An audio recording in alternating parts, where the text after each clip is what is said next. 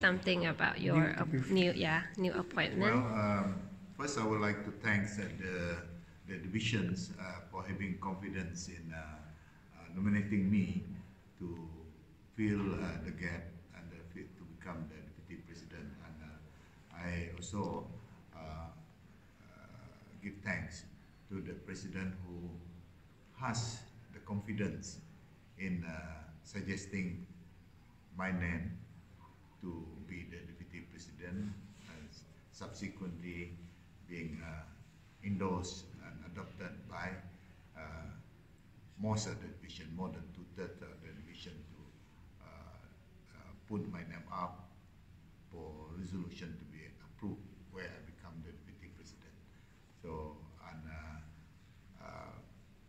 not to say that in my previous position or just as ordinary member of the party that I could not contribute, but I think as the deputy president, I can be in a better position to contribute by way of ideas and helping the president to move this party forward. And it is my hope, that the party will be stronger and get better prepared for any eventualities.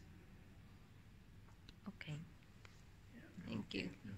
And the new secretary. Just a few words. Yeah.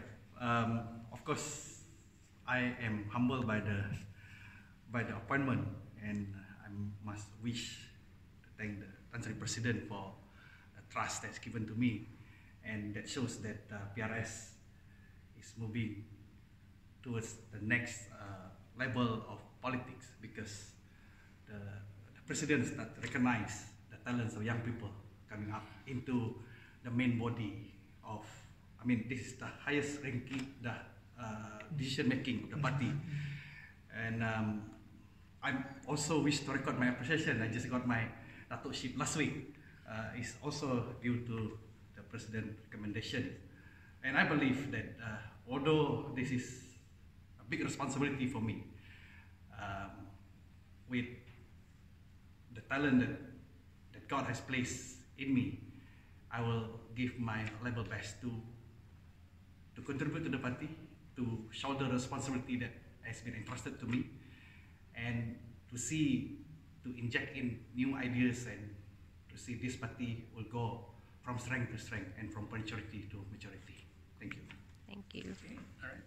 So we are ready to move now. We are ready to face anything. Now we have the full complement. Yes, full team now. Full team now we can ready. Let other parties to get ready too along with that. All right.